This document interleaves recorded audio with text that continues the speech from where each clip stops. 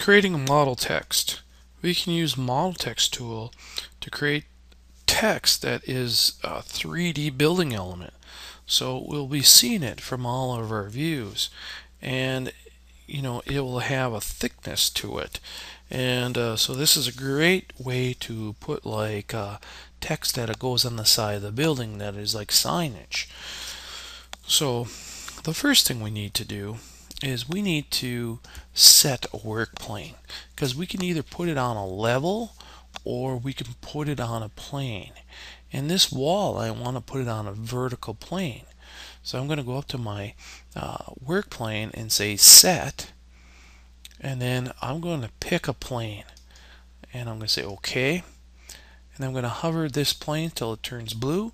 I'll pick on it, and then I can come over here and actually show it if I want. Alright, so I can turn that off. Now when I go in and to select model text, I'm in my architecture tab, I'm in the model panel, and I'm in model text. So then it says edit text. I'll type in here in all caps here,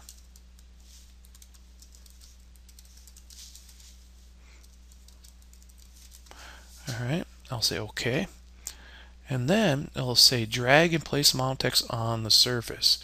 So I'll place it on the surface, and bingo, I got some 3D text on there.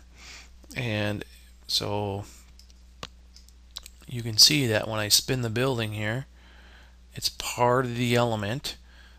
It renders, it's in all the views, so I end up with this 3D text. And it does a very good job of making types of like signage type of thing.